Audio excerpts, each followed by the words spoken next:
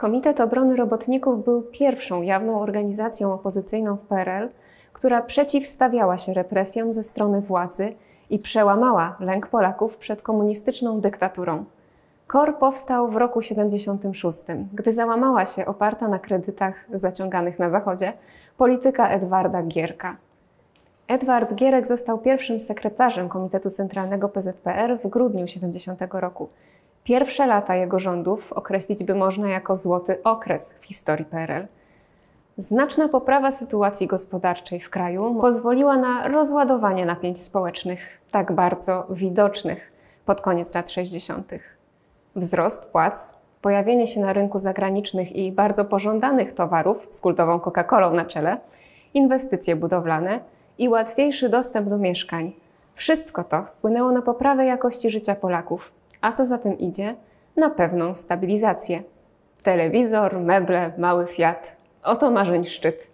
Śpiewał zespół Perfekt, trafnie charakteryzując konsumpcyjne postawy Polaków w tamtym okresie. Żyło się dobrze i w zasadzie nie było przeciw czemu protestować. To też na początku lat 70. nie było zbyt wielu przejawów działalności opozycyjnej. Sytuacja zaczęła się zmieniać w 75 roku. Nastał wtedy czas spłaty zagranicznych kredytów, a część inwestycji państwa nie przynosiła spodziewanych zysków. W związku z tym problemy gospodarcze po kilku latach powróciły jak bumerang. Ponadto władza postanowiła wzmocnić swoją pozycję w kraju poprzez zmianę konstytucji PRL, którą w nowej formie uchwalono w lutym 76 roku. Dodano do niej zapis o przywódczej roli PZPR w państwie oraz o braterskiej więzi ze Związkiem Radzieckim. To wywołało pierwszy, wyraźny sprzeciw wobec polityki państwa, na razie jedynie w formie listów protestacyjnych, pisanych przede wszystkim przez ludzi ze świata kultury, opozycjonistów aktywnych w latach 60. oraz przedstawicieli Kościoła. Bezpośrednim impulsem do bardziej zorganizowanych działań opozycyjnych były strajki robotników z Radomia i Ursusa w czerwcu 76 roku. Przeciwko zapowiedzianej przez rząd podwyżce cen mięsa i cukru, władza, zaskoczona skalą zjawiska, od razu wycofała się z podwyżek. Edward Gierek ciągle miał w pamięci, jak dla jego poprzednika, Władysława Gomułki, zakończyły się krwawo stłumione protesty robotników z Wybrzeża w grudniu 70 roku i nie chciał powtórzyć tego scenariusza. Wielu strajkujących robotników poddano jednak represjom.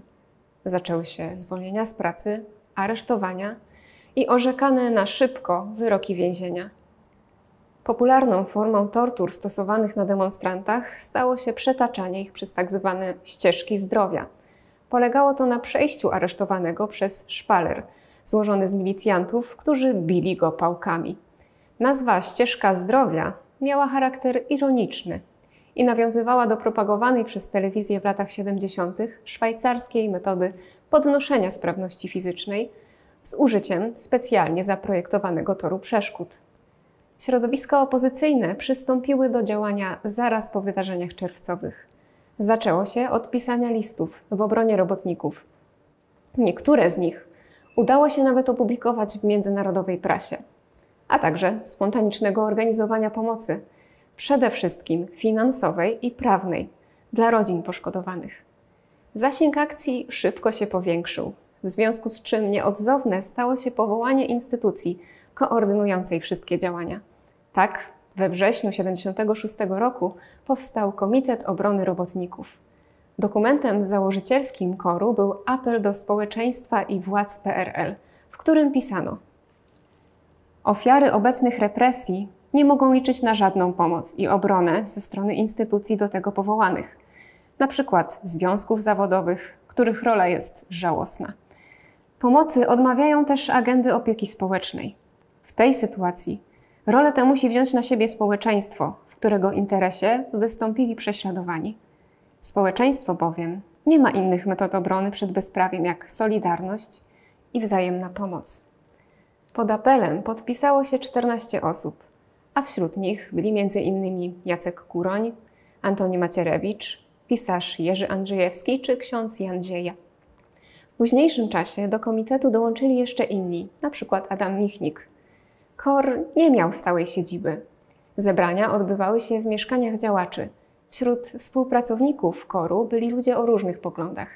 Wszystkim jednak przyświecała wspólna idea dążenia do demokratyzacji ustroju. Nadrzędnym celem organizacji stała się kontynuacja akcji pomocy dla poszkodowanych w wypadkach czerwcowych, a także gromadzenie i podawanie do publicznej wiadomości przykładów łamania prawa przez organy państwowe. Domagano się także całkowitej amnestii dla uwięzionych robotników. Kiedy ten cel został ostatecznie osiągnięty w lipcu 1977 roku, 2 miesiące później KOR przekształcił się w Komitet Samoobrony Społecznej KOR, a swoją działalność zdefiniował szerzej, deklarując dalszą walkę z przejawami prześladowań z powodów politycznych, światopoglądowych, wyznaniowych czy rasowych. Należy podkreślić, że KOR był pierwszą organizacją opozycyjną działającą mimo represji w sposób jawny. Jawnej działalności KOR-u sprzyjało uzależnienie gospodarki polskiej od zachodnich kredytów, które zmuszało władzę do nieco bardziej elastycznego podejścia wobec przeciwników politycznych, niż to miało miejsce we wcześniejszych okresach. Za granicą Gierek chciał uchodzić za demokratę. Nie było więc mowy o aresztowaniach opozycjonistów i procesach pokazowych. Zostałoby to od razu nagłośnione przez nadające z Monachium Radio Wolna Europa, wspierające działania opozycji. Jeśli chcielibyście dowiedzieć się więcej o Radiu Wolna Europa i jego wpływie na politykę wewnętrzną PRL, kliknijcie w link. W 1975 roku Polska podpisała również akt końcowy Konferencji Bezpieczeństwa i Współpracy w Europie, deklarując poszanowanie praw i wolności człowieka. Nie znaczy to jednak, że opozycji tak po prostu pozwolono funkcjonować. Przyjęto wobec nich taktykę nękania i prowokacji, a także wewnętrznego rozbijania środowiska. Akcji rozpracowywania współpracowników KOR-u przez Służbę Bezpieczeństwa nadano kryptonim Gracze. Bardzo dużym osiągnięciem KOR-u było przełamanie państwowego monopolu w dziedzinie mass mediów i stworzenie tzw. drugiego obiegu, w którym wydawano publikacje bez ingerencji cenzury. Drukowanie bibuły, jak potocznie mawiano, odbywało się w konspiracji, jednak autorzy najczęściej podpisywali się prawdziwym imieniem i nazwiskiem, uważając swoją działalność za legalną w świetle przepisów Konstytucji PRL, teoretycznie gwarantującej wolność słowa i druku. Członkowie KOR-u redagowali kilka własnych czasopism, m.in. Komunikat, w którym regularnie umieszczano wykaz represji stosowanych przez władze wobec opozycjonistów. Z inicjatywy działacza KOR-u Mirosława Chojeckiego powstało również pierwsze niezależne wydawnictwo – Niezależna Oficyna Wydawnicza Nowa. Rozpowszechniało ono literaturę polską oraz światową, która nie miała szans na ukazanie się w sposób oficjalny. KSS KOR ze swoich składek finansował także Towarzystwo Kursów Naukowych, zajmujące się organizacją wykładów na tzw. Uniwersytecie Latającym. Zajęcia odbywały się w mieszkaniach działaczy i miały zapewnić dostęp do wolnej i niezależnej edukacji wyższej.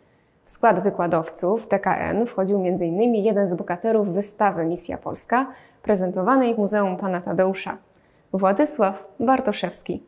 Prowadził on wykłady z historii najnowszej Polski. Naturalny zmierzch działalności KOR-u nastąpił wraz ze strajkami sierpniowymi w 1980 roku i powołaniem do życia nowej organizacji – Niezależnego, Samorządnego Związku Zawodowego Solidarność, w budowę którego KOR-owcy aktywnie się włączyli, przede wszystkim jako doradcy. Oficjalne rozwiązanie działalności komitetu nastąpiło we wrześniu 1981 roku.